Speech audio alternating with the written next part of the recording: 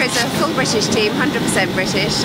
Tell me about how much you're looking forward to Silverstone, the opening round of the World Championship. We can't wait to Silverstone. Obviously, we are based at Silverstone, so logistically it takes a massive amount of pressure off the guys and the whole team, really.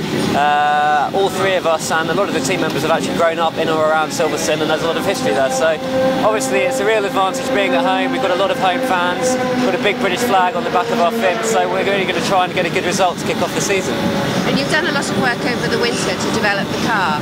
Obviously the challenge is going to be quite high against Rebellion. Tell me about some of the development you've done. Yeah, absolutely. We've done a lot of development personally with my own driving out in South Africa with the World Series cars, but also a lot of developments come through the car with the wider front tyre, which obviously Rebellion ran last year. We're a bit on the back foot.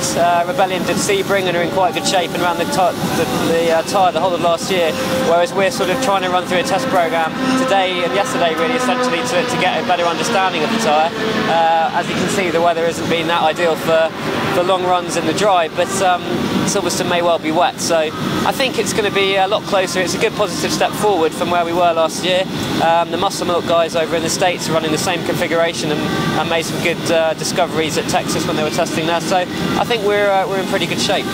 And even though it's a little damp, it's probably a little warmer than the recent event in London. Did you enjoy being at Pottersfield in London? Yeah, a bit of a shock to the system. I've spent most of the English winter out in the sun, so getting back there and freezing was a new one. But no, we love it. You know, it's Silverstone and Spa are notoriously cold and wet, so it's ideal preparation for us.